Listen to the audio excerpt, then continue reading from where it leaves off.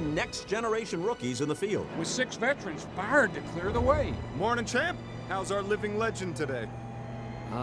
Still very much alive, thank you. And I would appreciate... You know, I can't believe I get to race the Lightning McQueen in his farewell season. What are you talking about?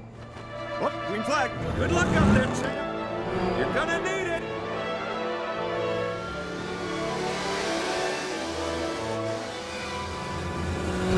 One reason Storm and the Next Gens are more efficient, their ability to hold the optimum racing line every single lap. Win number 3 for the rookie sensation. Storm's in a class of his own, and a big reason for that, training on the newest cutting-edge simulators. These machines create a virtual racing experience so real, racers never even have to go outside. Storm's ability to hold that line is like nothing we've ever seen. 4 in a row? Are you kidding me? 2% lower drag coefficient. Oh, what a finish! 5% increased downforce. Lucky number 7. 1.2% higher top speed. Amazing! Fine!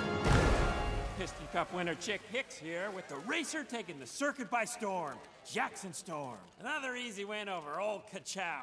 Or should I say Caboose, because he's always in the back, am I right? No, Chick. McQueen is a crafty veteran champ. He's the elder statesman of the sport, you know? Takes everything I got to beat him. Oh, you gotta be kidding me. What changes are you gonna make to get McQueen back on top? Will McQueen try new training methods? Prepared to retire? Come on, guys, let's not overreact. It's just a slump. We'll get him next week. Okay, that's enough. No comment. Not even about Cal Weathers retiring? Wait, what? Cal Weathers. He's hanging up his light years. No. No comment on that either.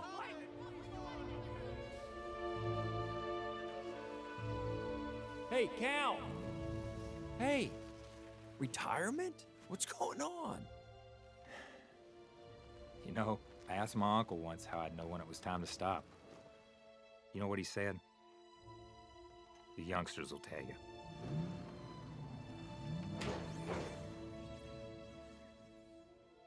We had some good times together. I'm gonna miss that the most, I think. Yeah.